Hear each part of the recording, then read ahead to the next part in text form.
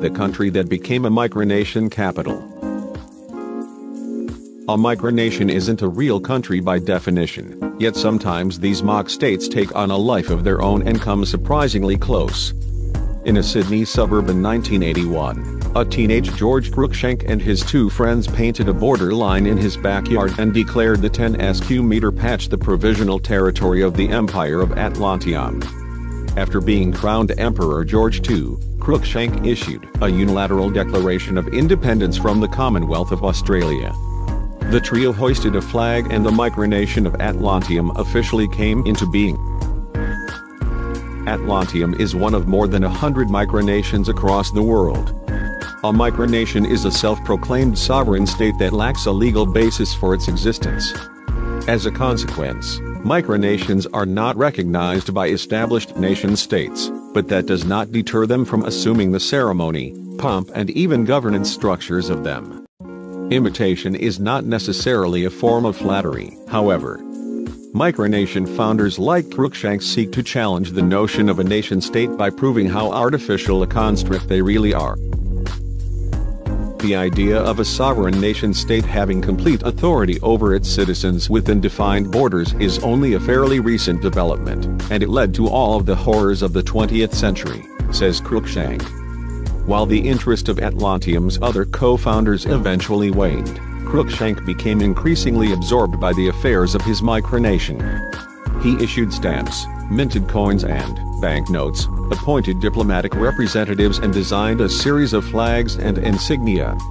He also adopted a decimal calendar system which divides the year into 10 months.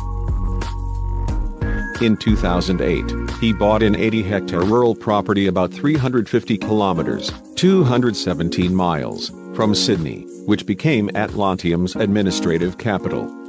The emperor spends most of his weekends at Concordia in the province of Aurora, where he drafts policy statements and exchanges letters with other micronation leaders and Atlantium's unaccredited diplomatic representatives in the United States, Singapore and Switzerland. Atlantium's national anthem takes its name from the province. The Oran hymn is the excerpt of a soaring symphony by 19th-century composer, Camille Saint-Saëns. Atlantium supports the right to unrestricted international freedom of movement, so it doesn't issue visas to visitors like myself who come to stay at the capital, which is listed on Airbnb as the smallest country in Australia. The off-grid, 0.75 sq/km, 0.29 sq/mile, property consists of bushland and a cabin that functions as government house. An adjoining post office sells currency, stamps and postcards, the latter of which can be slotted into a red post box. A 4m high, 13 feet, pyramid flanked by two guardian sphinxes faces the Capitoline column, which is topped with the national symbol of a wedge-tailed eagle. Near its southern border with Australia, kangaroos nibble at shrubs lining Lake Tahoe. Atlantium's territory is twice the size of the Vatican and its 3,000 citizens come from 100 countries, although most have never set foot on it.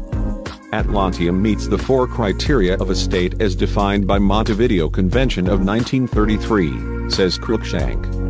It has a permanent population, if you count its 3,000 remote citizens, that is, otherwise Cruikshank is there every weekend, a defined territory, a government, and the capacity to enter into relations with the other states. To date, though, other nations have been less willing to interact with Atlantium, and it is still some way from ever being recognized as a nation.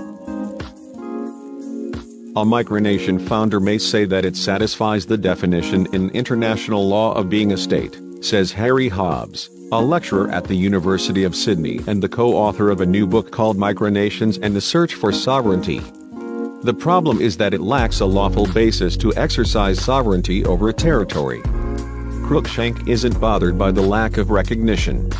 Atlantium isn't striving for legal recognition as a sovereign state. It is intended to make people question the existence of traditional nation-states, says Cruikshank when we meet at Atlantium's Sydney representative office, which is the drawing room of his apartment. Game of Thrones. When Queen Carolyn of Ladonia ascended the throne in 2011, Emperor Cruikshank reached out with a message of congratulations. Ladonia was facing a constitutional crisis because we had no queen, and the queen's heirs did not respond to our attempts to contact them. Queen Caroline. George was quick to extend a hand of F and invited me to attend a Micronations conference in London, she says. Ladonia was founded in 1996 following a protracted legal dispute between local authorities in Sweden over a set of sculptures built by the late Lars Vilks. Its first queen had reigned for 14 years when she abruptly ceased performing duties. At the time, Caroline Shelby was serving as a cabinet minister. Ladonia was facing a constitutional crisis because we had no queen, and the queen's heirs did not respond to our attempts to contact them, she explains from her Chicago residence. With the queen abdicating in absentia, elections were held to find a new one. Ladonia's constitution stipulates that it will never be ruled by a king. Historically, women have gotten the short end of the stick when it comes to being rulers, so Ladonia's founders wanted to reverse that trend, says Queen Caroline.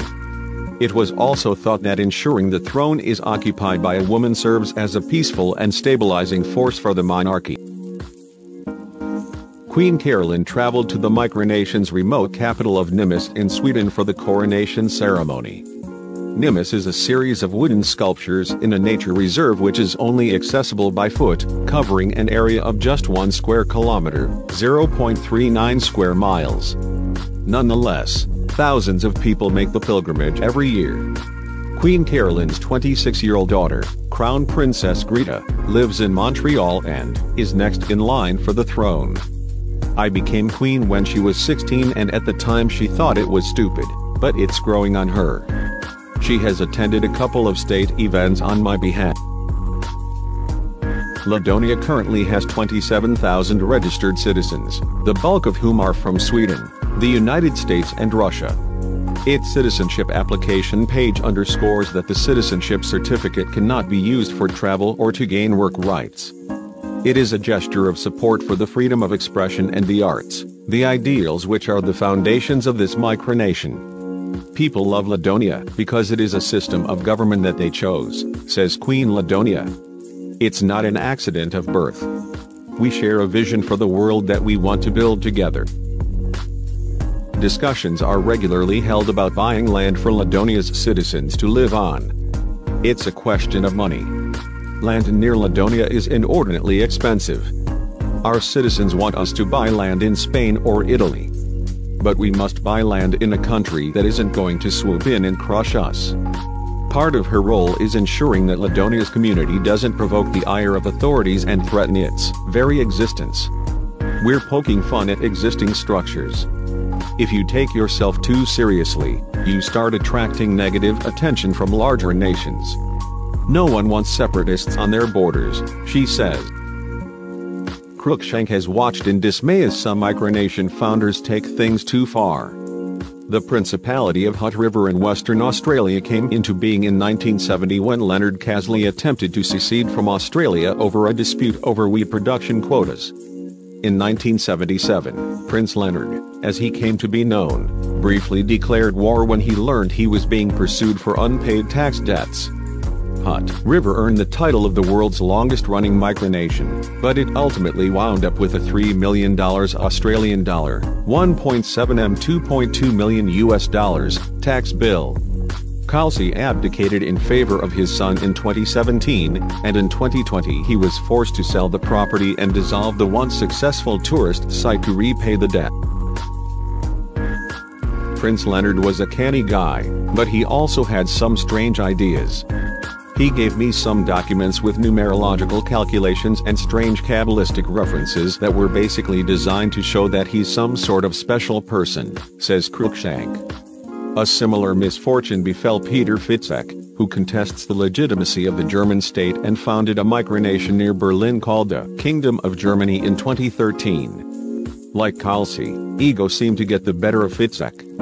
It's fairly clear that this guy believes his own publicity, says Cruikshank.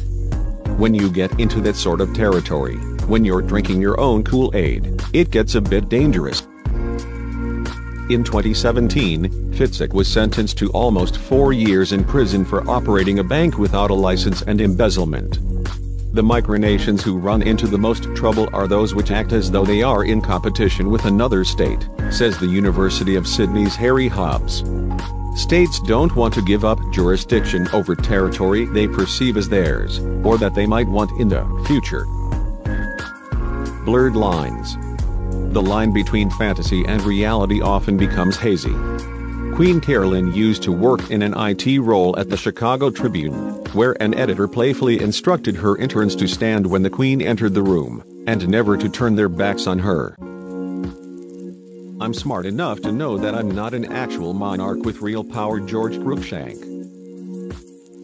One day I walked into the newsroom and an intern stood up and was trying to get others to stand up too. Another time she brought something in my office, she handed it to me and then sort of bowed and backed out. Up until then, Queen Caroline had been unaware of what the editor had been telling people about her. She found the exchange with the intern amusing. Cruikshank describes Atlanteum as a sustained performance art project.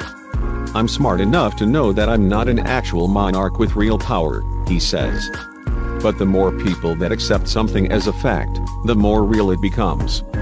People treat me with deference at official events and I get letters addressing me as Your Imperial Majesty. I can't be flippant in response.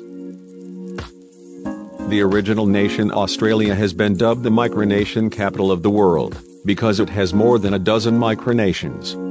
Some are playful, like Atlanteum, while others were formed with a specific goal in mind.